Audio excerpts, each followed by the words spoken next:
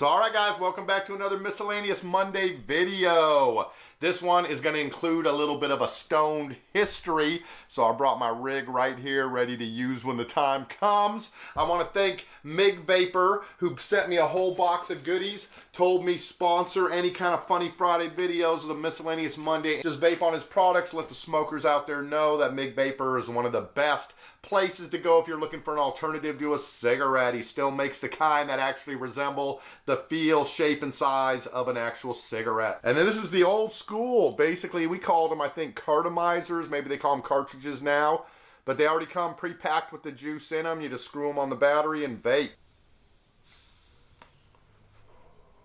But of course they work even better today. Now I had a lot of people asking me in my last Miscellaneous Monday video about the e-bike that I showed. I've got almost 200 miles put on that already. I've been doing the Wenatchee Loop here, which is like a 12-mile loop all the way around the Columbia. You go across 2 bridges over the river. It's fucking beautiful. I'm thinking of putting on a GoPro on a helmet just so you guys can go along the ride with me. But if you are interested in taking a look at the e-bike that I've got, is a very affordable e-bike, and I ordered online. I'll put the link underneath that video as well as a link to where you can go check out Mig Vapor and his whole selection of different products. Get you off them icky sticks. But alright guys, right after this we're going to come back and we're going to talk a little bit about crystal meth, the Nazis, Hitler, and World War II. Should be fun.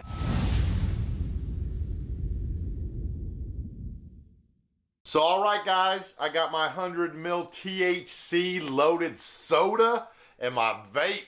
I'm ready to go.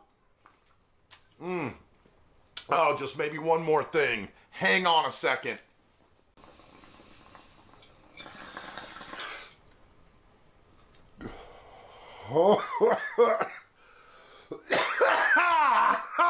Now I'm ready. So most people know Hitler was a very evil individual, and most people know that meth is a very evil drug. But not everybody knows those two things are actually connected. So if you've ever thought that meth was the most evil drug ever invented, you won't be surprised to hear it was invented by the Nazis in World War II. So we're going to talk about how the Nazis used meth to conquer a continent and how Hitler himself was basically a fucking twacked out junkie. So the story starts in late 1930s. Basically, you got Hitler already acting like a disturbed, spoiled, tweaked out teenager living in the basement with France and Britain basically putting up with his crap at this point.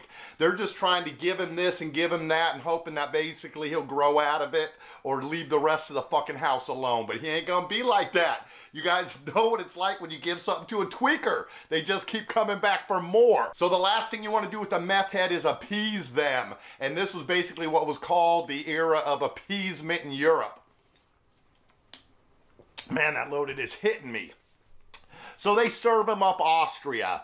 Say, here you go, man. They got German fucking people with German roots in Austria. Kind of justify, all right, let him have Austria. Then he goes into Czechoslovakia. And they're still like, all right, man, but if we let you go into Czechoslovakia, that's it, right? You're cool with that. So Hitler's like, hell yeah, man, just give me that and I'm good. Well, as is always the case with a junkie, he's going to be looking for his next fix. And that next fix is going to be Poland. But unlike with Austria and Czechoslovakia, this is where the parents finally call in the intervention. They're going to put the foot down. Tough love now. No more, man. Poland, that's it. Thus far, no further. That's basically what they tell Hitler, but of course you don't believe it at this point, so they roll right into Poland. That is on September 1st, 1939, which is technically the first day of World War II. Oh shit, I just spilt some of my fucking loaded already.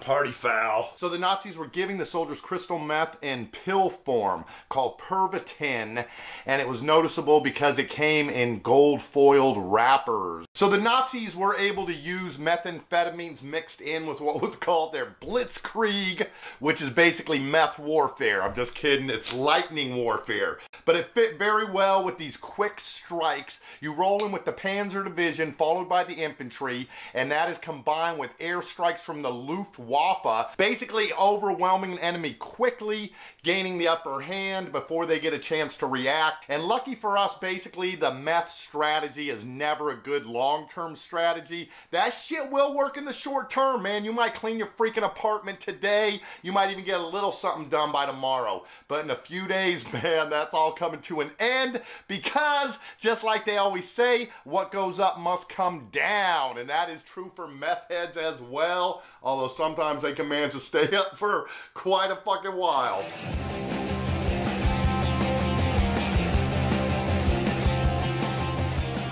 So now you basically have Germany in this type of situation. I'm going to try to work in a few maps and things throughout this real quick stoned history so that you guys can kind of follow along with what's happening here. So you basically have Germany now is this big.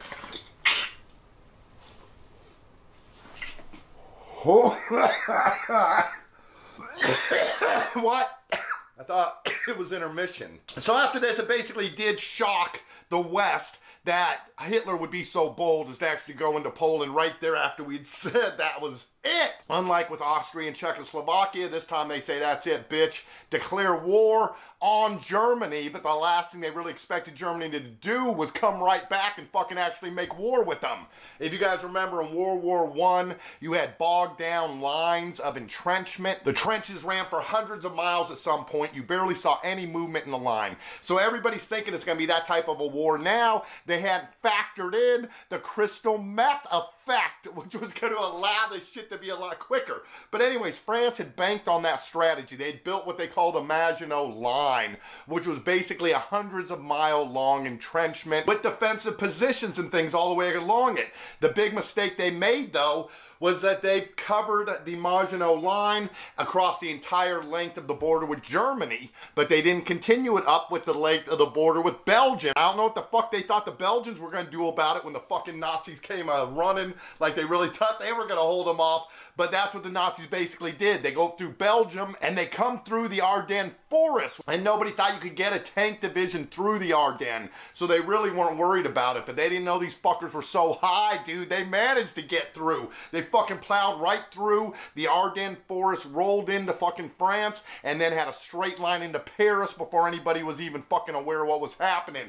Basically what they were able to do and how Meth advantaged in this was it was a 4-day full frontal assault with no fucking downtime. They basically sent 100% of their frontline troops out in the front, fought non-stop 4 days straight, covered the entire continent, ending with the invasion of France, and basically ran all of the French and British troops right the fuck out of Paris and up to Dunkirk. And the only thing that kept the Nazis from actually surrounding them at Dunkirk and going in and finishing off the invasion and taking all of those hundreds of thousands of troops as prisoners was because the fucking panzer divisions got too high. And that's actually true, man. They were the highest of them all. They managed to push ahead so fast, they got like a day and a half ahead of the infantry troops. So they had to hold off at Paris and basically wait for the infantry to catch up. And that was the one thing that bought the French and the British troops enough time that the British were basically able to call upon all vessels, even private vessels, fishing vessels, all kind of fucking vessels, to go over and rescue everybody off of Dunkirk. That shit seems like it would be badass, man, if you just own a little private fucking speedboat or something, and you were like, hell yeah, because you're just talking about the English Channel, which isn't a huge distance, so I mean, you could get across it, but of course you got German planes strafing the beaches and all kind of shit, man. I'd want to be on some meth myself for that fucking rescue effort.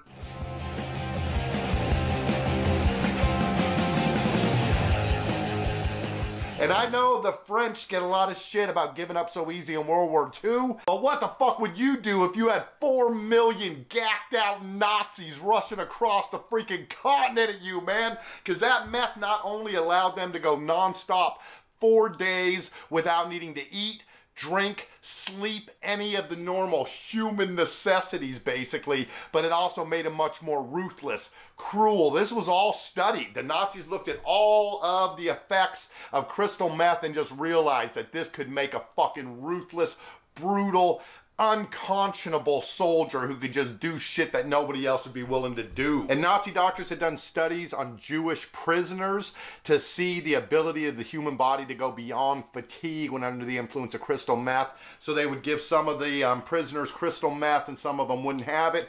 force them to carry 60-pound blocks of concrete until they collapsed. The prisoners that weren't high would make it about a day, day and a half. The prisoners on crystal meth could go like a full 3 to 4 days, so almost 2.5 to 3 times longer on the meth. I remember telling my old editor, Malachi, young guy used to work down there, I was like, imagine how horrible that would be, man, being forced to do crystal meth and then just fucking carry a 60-pound brick non-stop for 3 fucking days, day and night.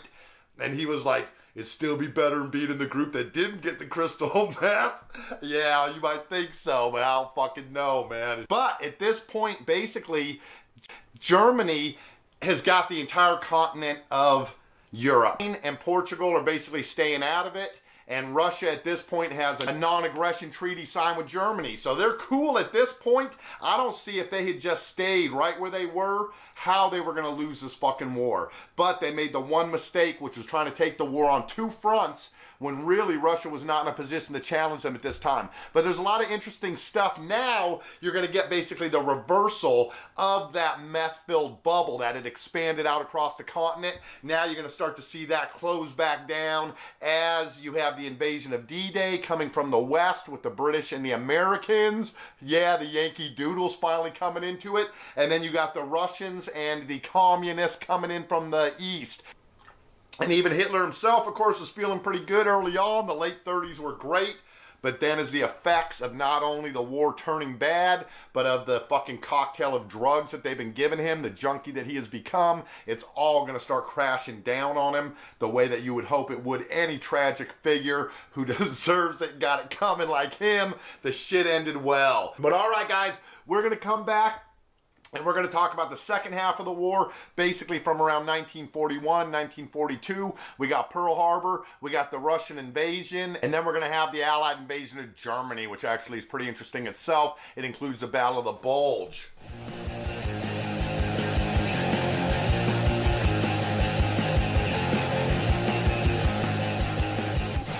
Because they were using crystal meth to fight that Battle of the Bulge too.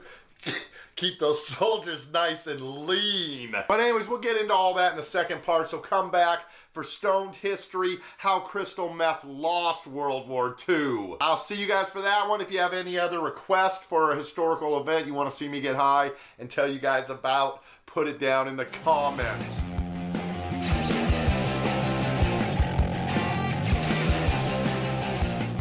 Thank you so much to Mig Vapor for sponsoring this video. I do love these new flavors, the grape drink, the Miami flavor, all of the new fruity stuff, but of course he still carries a lot of the classic. You've got something that is basically equivalent of a Camel, a Marlboro, Parliament cigarettes, all that type of stuff. He has several different tobacco flavored e-juice as well. Great for people trying to get off them cigarettes. Look for the link underneath if you're interested in going over and checking out an e-cig from Mig Vapor.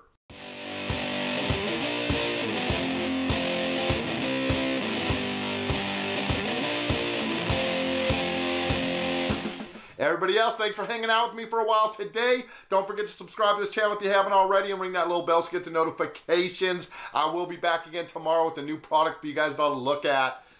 Cheers. Have a great rest of your vaping day. I think I just busted you in the lip, man. My bad.